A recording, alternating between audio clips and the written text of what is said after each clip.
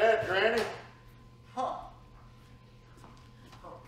Sure is commencing to get a little more home-like around here, ain't it? Huh. Where are you going? Fishing in the cement pond. I want to figure, and I figure better when I'm fishing. Oh, Granny, there ain't no fish out there. I ain't fishing for fish, I'm fishing for the figure. What kind of figuring you fishing for? I'm fishing for the figure how to get home. Oh, Granny, this is home. Give it time. A new place takes some getting used to. I got used to home all my life, and I want to go back. I'm used to it. Can't do nothing here. Can't raise corn, can't keep chickens or pigs. How come if the neighbors don't allow folks to have animals, this place got such an all-fired fancy stock pen? Well, Granny, turned out that fancy stock pen is what they call a tennis court. What in tarnation is a tennis? Well, I don't rightly know, but one of these days we'll get us a pair and go to raising them. You go to raising them. I'm going home where I can have some of the good things of life, like muskrat shank and black-eyed peas. Oh, I knowed you was getting homesick for muskrat. I sent Jethro out to hunt you up some. You won't find none. I've done been all over these Beverly Hills, and let me tell you, it ain't easy. You got to climb fences, jump over hedges, go around them cement ponds, where there's usually a bunch of naked people smearing themselves with oil. And yelling at you, get out. This place is full of the laziest, greasiest, unfriendliest mess of people I ever did see. Hi, Uncle Jed, Granny. Jethro! Put your clothes on! If you had bear grease on you, I couldn't tell you from a native. Us and Gloria and Ellie Mae's going swimming. Oh, Ellie Mae says go ahead. She popped out of her first 2 swimsuits. Now she's working on her 3rd. Jethro, I thought you was going to hunt up some muskrat for your granny. Oh, that's my fault, Mr. Clampett. I told him all the furs were closed. And besides, I didn't want to let him out of my sight. Oh, go on, Gloria. I saw you in the school snack bar with that Frederica Collins. Shucks, that weren't nothing. We was just having an intellectual discussion. Frederica's fascinated by my intellect. Come on, let's go down to the cement pond. The pool, the pool! Why do you keep saying that, Percy? If you're so unhappy, Percy, why are you dating that Ellie Mae? It's Mother. She says if I want to make tenure, I better deliver some books.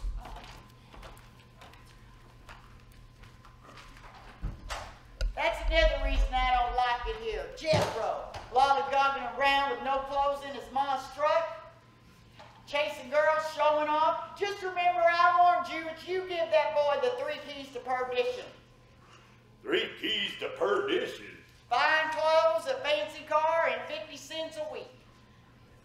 Oh, Granny, I thought you'd be glad Jethro's all popular now. And Ellie Mae, she got her a beau too. And him an English teacher. English Bob. A real American boy was good enough for her ma and me.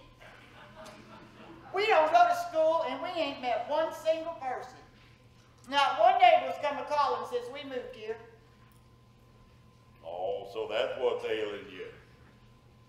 Well, Granny, remember what Pearl said. Beverly Hills is where the movie stars live. What's that got to do with being neighborly? Well, nothing. I just kind of thought it might sidetrack you. You answer me this. If strangers would have moved into that little cabin down the creek back home from us, what would we have done? Why, we'd have gone calling, brought them some pone and skin possum. Has anybody brought us a pone and skin possum? Has anybody even come here? Well, fire department, they've been right friendly. Come by 2-3 times a week. Why, just yesterday when you was out making soap out back. Can't even do that. These people around here ain't only filthy. They're not only greasy, they's filthy, and I want to go home. What you doing now? Where's that Gloria? She's a splashing in the sun, and I gotta get dressed for tennis. Is tennis a girl, Jed? I'm not raising no girls in that stock pen. Granny, tennis is a game. You You take this here paddle and you bash a white ball against a net. What for? I don't rightly know, but Frederica Collins is coming to bash the ball back at me. Doggone it. I don't feel like fishing or figuring anymore. That boy's girl crazy, and it's you that'll reap the seeds of temptation when they're trampling on my little foxes. Because as the rod is fair, so is the twig bit. And them that dances has got the paper casting the first stone.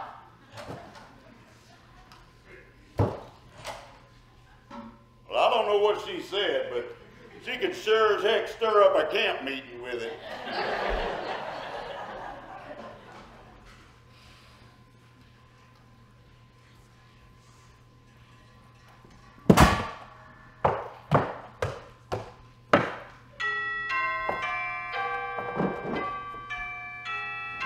Doggone it, there goes that music again. Jethro, you ever figure out where that music is coming from? No, sir, Uncle Jet. Every time I go looking for it, somebody always comes to the door.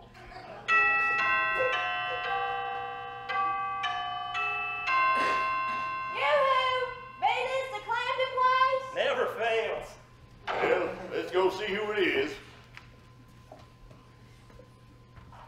Howdy, ma'am. Howdy. I reckon y'all don't remember me, do you? Well, you look familiar, but I can't place you.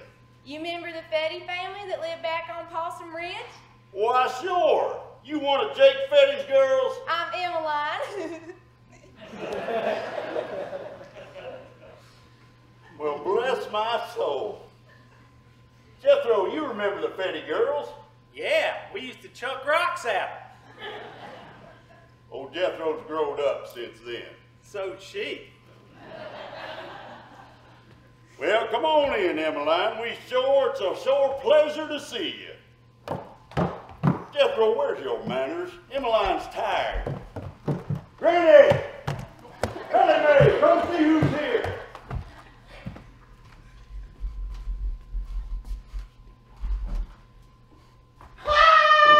Jethro done got married. I warned you, Jet. I told you this would happen if you let him run loose. Jethro, put her down. Granny, they just met.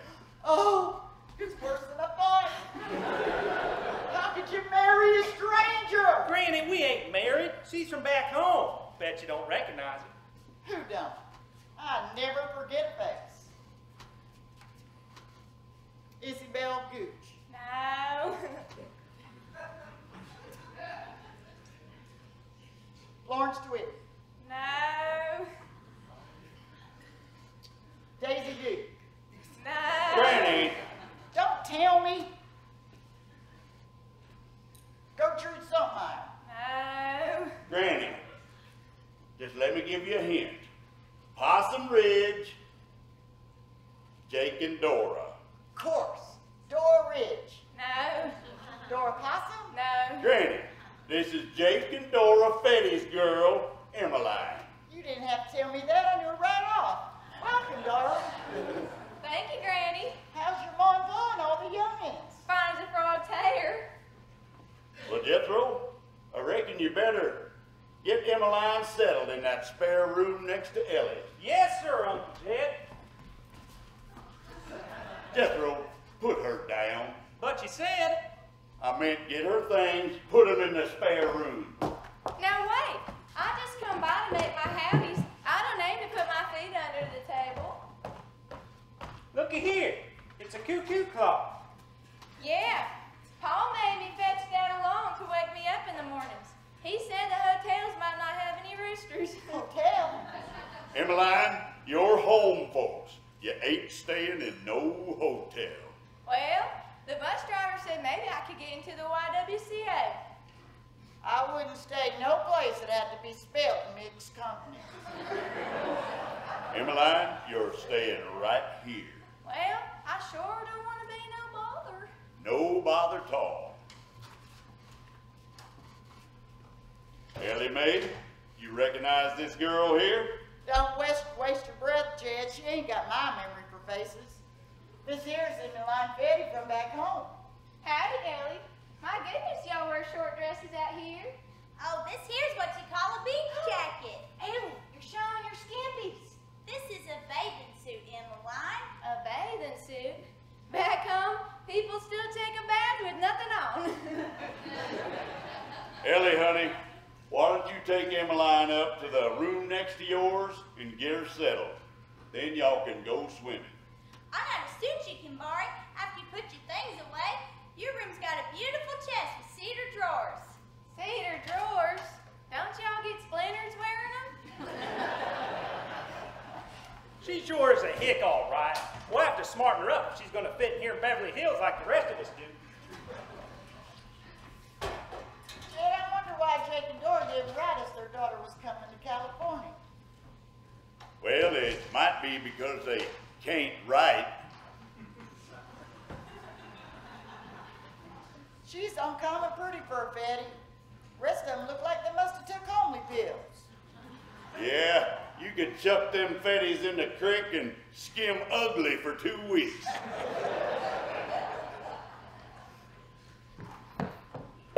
Excuse me, I'm Frederica calling. Is Jethro here? Yes, ma'am. He's upstairs right now. You're the one interested in his intellect. Isn't it incredible? Yep. I'm a psychology major, and I've never seen anything like Jethro before. I plan to use him for my thesis. Jed, you might think I'm old-fashioned, but when a girl hardly out of her swaddling clothes can say that for a respectable woman, it's time for us to get back home to the decent folks. Just remember, don't burn your bridges before you take a stitch in time. Good heavens! This place is a psychological hotbed. I just gotta write that down. Oh, don't mind Granny, ma'am. She's a mite off her feed. Jethro, somebody here to see you. Be right down. So tell me, ma'am, how do you find Jethro's mind? Well, I haven't yet, actually. But I keep digging. I'm sure it's down there somewhere. Hi, Frederica. Ready to go bash the ball? Certainly, Jethro. I find that physical activity helps increase his attention span. Well, it sure do. Last time we measured is 52 inches around the chest. On our way to the tennis court, you want to have another one of our intellectual discussions? Marvelous. What shall we discuss? Literature, philosophy, the theory of relativity? No, ma'am. I never talk about my kinfolk behind their backs. Mr. Drysdale, ma'am. Ah, there, Jethro. Oh, Milburn, why? You know why, Margaret. For the same reason I've made Jed Clamper a director of my bank. He's my largest depositor. Try to appear interested, neighborly, friendly.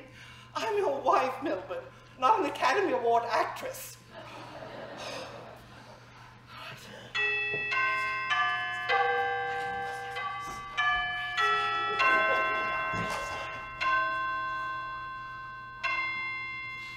Well, howdy, Mr. Drysdale, Ms. Drysdale. Come on in and sit a spell. But we can't possibly stay. We just dropped by to be neighborly. Well, that's a mighty pleasure, ma'am. Most folks around here ain't so friendly. Well, their husbands aren't bank presidents. Oh, we don't care if they're not as rich as us. Matter of fact, Granny's getting so lonesome for callers that she's wanting to go back home. Oh, no. That's just why we came over. To tell you that we're giving you a party. Yes, to introduce you to society. Well, doggy, you giving us a party at your house? Not in my house. No, in your house. That's the best way, so people can meet you in your natural setting. Well, old Granny will be happier than a swallow with a two-headed worm. Granny, come down here and see who's here. Miss Drysdale, you'll help her, won't you? Granny's a good woman, but she ain't what you call a society hostess. Oh, no, she ain't. Oh, isn't. Milburn, it's contagious. How do you, Mr. Drysdale? How you been keeping, Miss Drysdale? How's your brain? My what? You know, your brain. My grain. Oh, my migraine. Oh, frightful. You'll never know how I suffer. Mornings, it's all I can do to swallow a mouthful of tea. That's how it was when I was carrying Ellie's mom. All sloshing around and squirmy as the snake in shedding season. But migraine is a headache. Yep, and they's worse after they come. I got just a thing for you, Jed. Reckon I could womp up the batch of my stomach mash for Miss Drysdale. Oh, no, I couldn't let you trouble. Oh, no trouble at all. I got most of the fixins. Cocoon root, ridgeweed, sourdough, skunk oil, snake wort, chicken gizzards, stump water, slippery elbows, and some other stuff that's secret. I'll send Jethro to get us the biggest toad he could find. Use a toad? Just for testing, I give it a swallow to see if her jumps. Ooh. Yep. Last time she made up a batch, she set a new record. Jumped clean over Elverna Bradley's prairie. Oh, that's awfully high for a toad. That was Alberna. She had stomachache. Melvin, take me home at once. Look, Miss Drysdale, thought you was gonna help Granny work out the party. Party? What party? Well, Granny, turns out we gonna give one to the neighbors. Miss Drysdale's gonna do the invite. A party? Say, that's a right good idea. I need time to get things fixed up. Couldn't do it before tomorrow night. Tomorrow? So, what kind of victuals to fix? Do folks around these parts like skunk stew and dandelion rice? Oh, anything. Just fix a simple menu. Melvin, take me home and get me a list of all the people who owe your bank the most money. I'll invite them. Well, that sure is friendly, ain't it, Granny? Sure is. Let's go out to the kitchen whilst I figure on what to do with the menu. I wonder, do I fry it or boil it? But Emmeline, you can't wear your overalls to go swimming. Well, I'm a honing and a pining to swim, but looking like a goose that's plucked for Christmas? Look at me, I'm all skin. What will your paw think? Well, it jolted him a mite first time I did it, but then Miss Hathaway from the bank took me clothes shopping and explained it all to him, and now he don't ever take no mind to it. Well, I ain't a-going till he tells me it's fitting himself. All right, Emmeline, just a minute. Pa? Pa?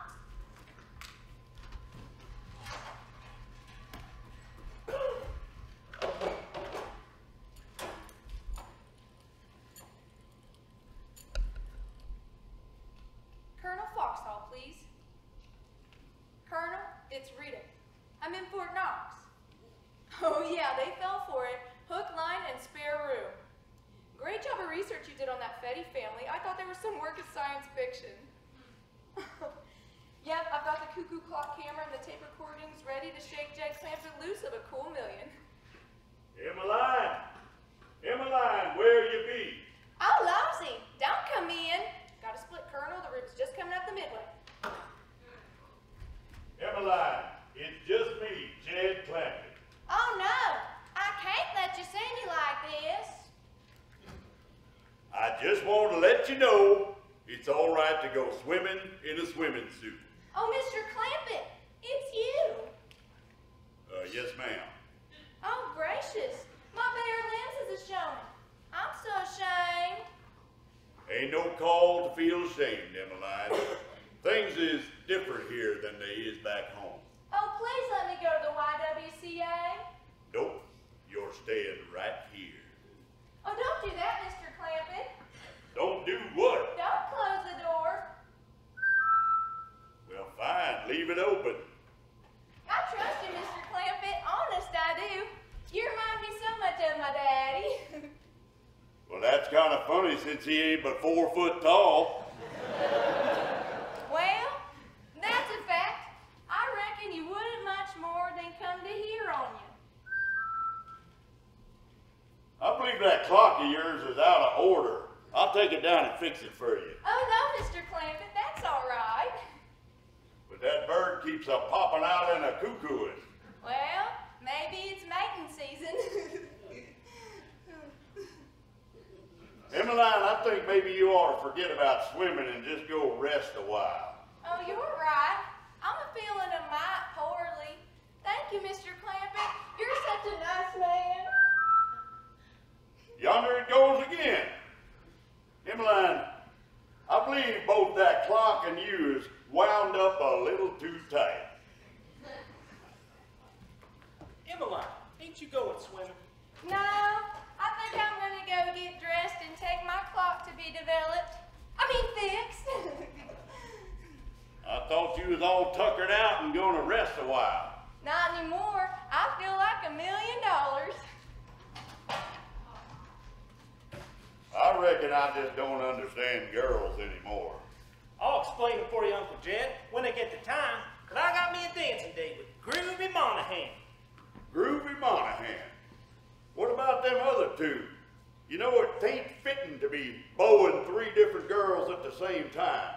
Well, Uncle Jed, the way I figure it, a man like me, all the interest I got, one girl just purely ain't enough. What do you mean?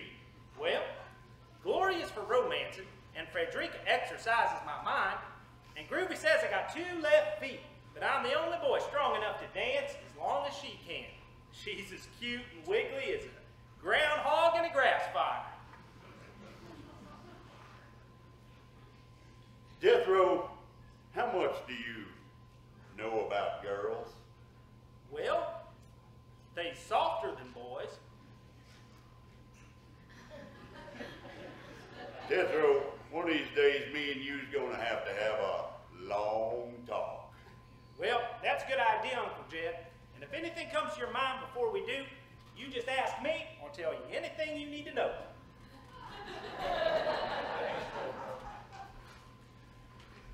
Jethro, can you take me to get my clock fixed? I got me a dancing date, Emmeline. Oh, come on now. It won't take long. I saw a camera store about 2 miles down the pike.